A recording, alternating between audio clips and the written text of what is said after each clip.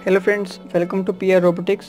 So friends, इस video में हम सीखेंगे कि चार्जिंग मॉड्यूल को कैसे यूज़ करते हैं बैटरी चार्ज करने के लिए। तो आइए गाइस शुरू करते हैं।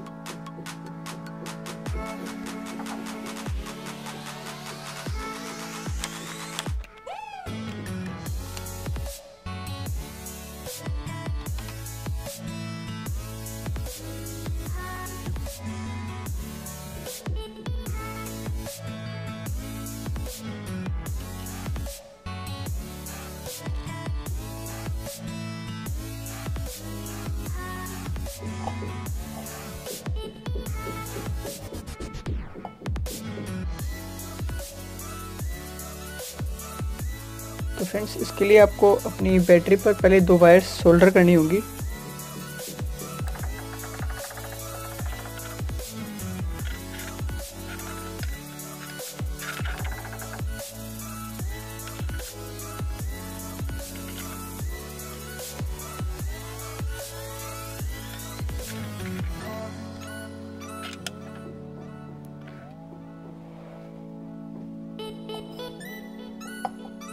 फ्रेंड्स, यहाँ पर मेरे पास 2 तरह के चार्जिंग मॉड्यूल्स हैं।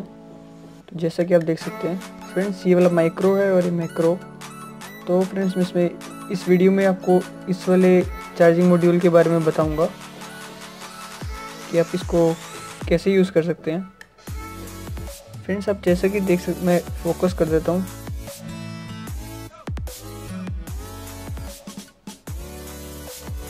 ये देखिए फ्रेंड्स, यहाँ पर लिखा है बी पॉजिटिव और बी नेगेटिव। यहाँ पर आप अपनी बैटरी को कनेक्ट करेंगे।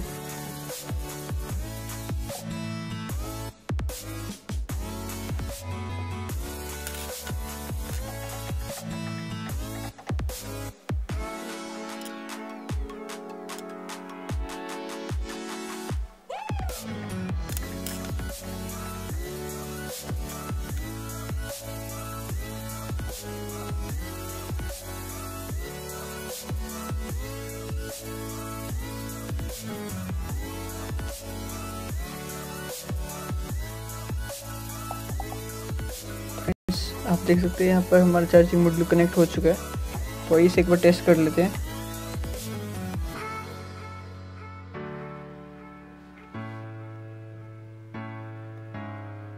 फ्रेंड्स, जैसा कि आप देख सकते हैं यहाँ पर रेड कलर की एलईडी जल रही है और इसका मतलब है कि हमारी बैटरी चार्ज होनी शुरू हो गई है। तो फ्रेंड्स, इसकी आउटपुट के लिए अब आपको जो वायर्स लगानी है, फ्रेंड्स, इसमें मैं आपको एक एलईडी लगा के दिखाता हूँ कि आप कहाँ पे उस एलईडी को लगा सकते हैं।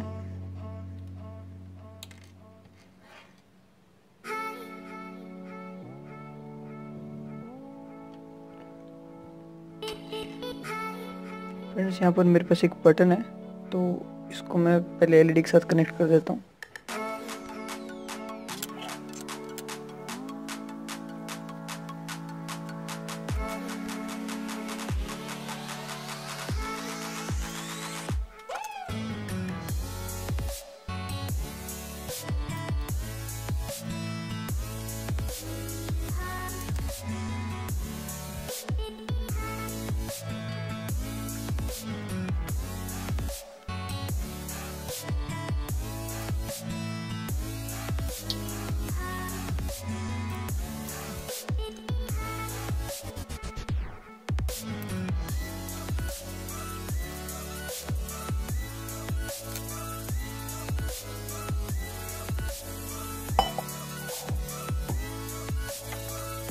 जैसा कि आप देख सकते हैं यहाँ पर ये पूरा सर्किट कंप्लीट हो गया।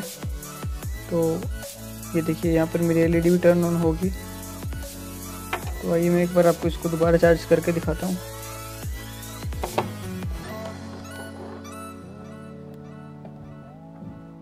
फ्रेंड्स, जैसा कि आप देख सकते हैं इसमें एलईडी रेड जल रही है। तो जब आपकी बैटरी पूरी कंप्लीट चार्ज हो जाएगी तो इसके साथ ये जो छोटी वाली एलईडी ब्लू है, तो ये टर्न ऑन हो जाएगी।